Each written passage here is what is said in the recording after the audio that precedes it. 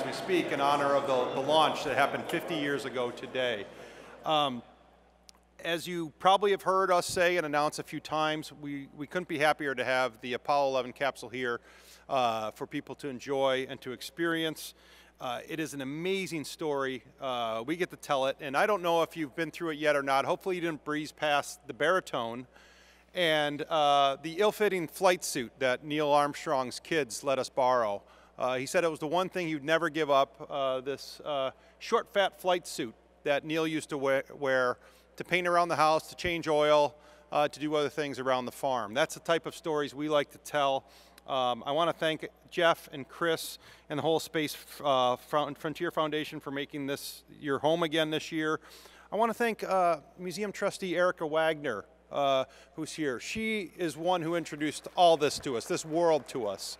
So thank you, Erica, for being a part of the museum, a great advocate for your industry, for us, and everything else. I also want to remind you that the week-long executive space course is being held, this International Space University. Thank you to Nicole Brown for heading that up again this year here at the museum. Before I pass over the mic, I just want to remind you that over the next 10, 20, 30 years, it isn't going to be our exhibits team that's designing what hangs on these walls. It's going to be you. It isn't going to be our curators that are creating the artifacts that sit in front of our visitors. It's going to be you. And it isn't what we're going to fill the bookstore with, the presentations we make, or the people that are inspiring the next generation just like Apollo did. It's going to be you. So first of all, thank you for making our job a lot easier going forward. But second of all, know that these are the stories that we tell. Museums aren't about things, they're about stories, they're about people, they're about history. And as we do that, it's great. In the meantime, while you're writing our chapters for us, enjoy the exhibit. Come back this weekend if you really want to see some celebrations. I think in your bags that you got it presented with, there's some exciting offers. So thank you again for coming here. Thanks for being the next museum curators. And now I'll introduce Jeff Feige to come and talk. Thank you. Thanks. So I'm going to be super brief, guys. I'm not going to belabor too many points. First, most importantly, thank you very much to the Museum of Flight for hosting us again.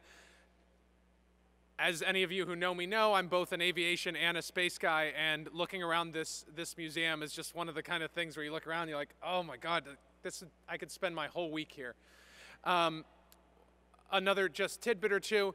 Matt, thank you very much for stealing my remarks, specifically saying that look around in this museum and know that you guys are going to be the guys who are going to fill the rest of it over the next years to come, and I'm looking forward to working with each and every one of you to see that happen. So very, very excited to be here. Last thing, I'm glad that you all were able to enjoy the reception. We're looking forward to seeing everyone bright and early for the programming tomorrow morning.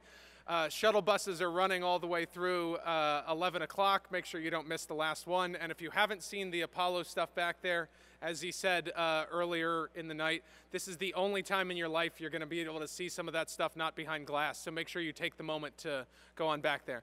I don't have anything else except to thank Peter McCullough of 10X yet again for his support of this conference and his event.